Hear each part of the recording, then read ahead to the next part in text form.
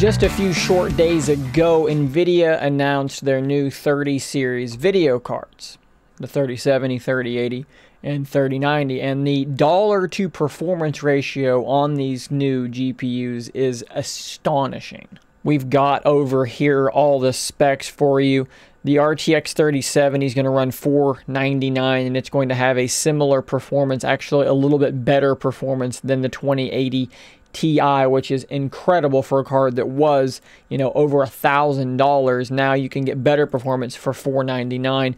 The RTX 3080 for $699, and then the massively, incredibly 8K capable $1499 for the RTX 3090. Now this got me thinking. Several months ago, you know, when the specs for the PS5 and the Xbox Series X became public, people started wondering, is it possible to build a PC to beat or match those specs for less or comparable to what those consoles are likely to sell for? We're looking at probably $500 or $600, right? Let's say $600 to go under the high end.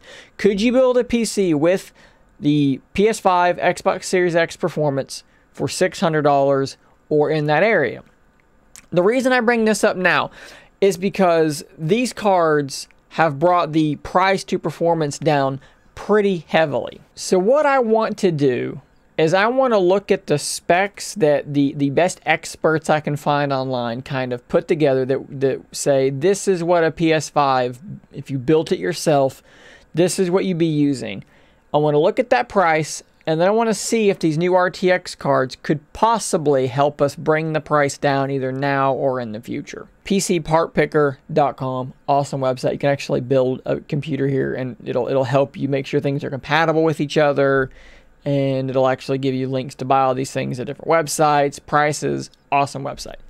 So I found different people online that kind of came up with different specs. I actually Googled. You know, I did a lot of browsing here and found about 6 different people's opinions, and they all seem to be very similar and very similarly reasoned.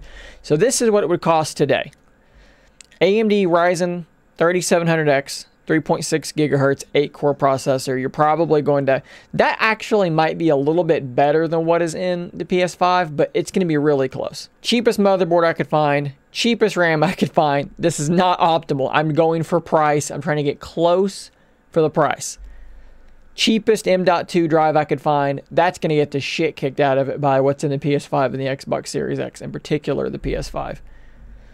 I did a 5600 XT, and it's only got 6 gigs of VRAM. So this is worse, again, than more than likely going to be worse than what's in the PS5. $309. Cheapest case, cheapest power supply that could get the job done. You're looking at $875. So this is like cheapest case scenario to build a PS5, $875. Okay, so how do the new RTX cards interface with this? Is this going to help us bring the price down at all? So the RTX 3070 is the cheapest of the new group, and it's $499 for the MSRP. That's not going to help us. That's actually $200 more than the 5600 XT. That being said, we don't need the performance of the RTX 3070. That's going to be a lot more powerful than what's going to be in the next-gen consoles. We can come down. The RTX 3070 is a pretty good increase over the RTX 2080. All right, so we don't have a benchmark to compare quite yet against the 5600 XT, 5700 XT, because the card's not out yet, but we can compare it to the 2080 Ti and assume it'll be an even bigger gap when you compare it to the RTX 3070. So 2080 Ti versus RX 5700 XT. Well, the 2080 is kicking the absolute crap out of it. It's a 60% faster card according to user benchmark.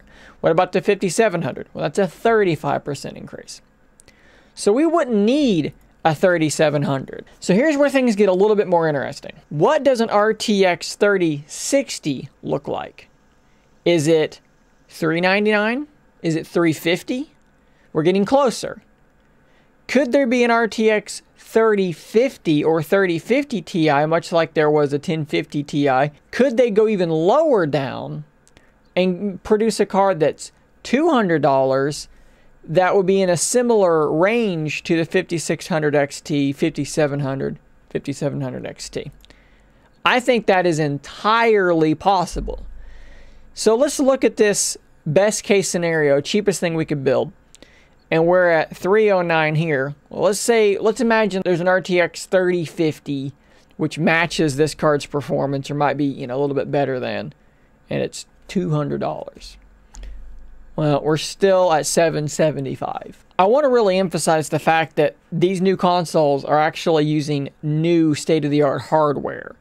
We're not even contending with the speeds of the hard drive and things like that. For the first time in a really, really long time, the new consoles are actually in a place where I don't know how they're making them for that price. The PS4 was using, you know, several-year-old tech already by the time it came out.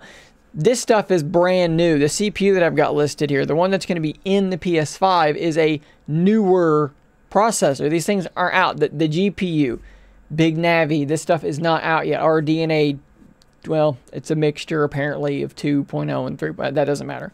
So as a PC gaming enthusiast, if you've got $500 or $600 to spend and no gaming, you know, system PC at all, you're starting from scratch, it's really hard for me not to say just go buy the PS5. Go buy the Xbox Series X. It's going to be a better bang for your buck than trying to build the PC, which for years, that would have been my answer. The paradigm has shifted.